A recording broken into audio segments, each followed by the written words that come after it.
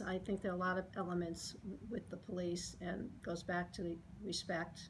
There is obviously, I think it's dangerous now to be a police officer, and that was never the case before. I believe they have a very difficult job, and we have honorable men and women in that position, but again, you have an example of a few who discredited the office and transfers to all the serving members. I did meet with Commissioner Barberi to go over some things that were going on in the police department, and we agree on increasing the professionalism of the police, making sure they have all the technology that they need.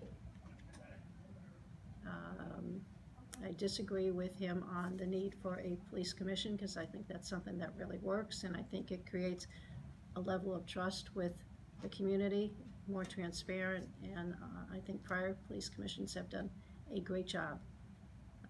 And people feel more, personally, I think someone would feel more comfortable approaching a member of the commission who might be from their community than someone on the police force. Do you think, I mean, I know the mayor's been dead set against it, but that there, you know, there was a possibility of getting the civilian police commission back again?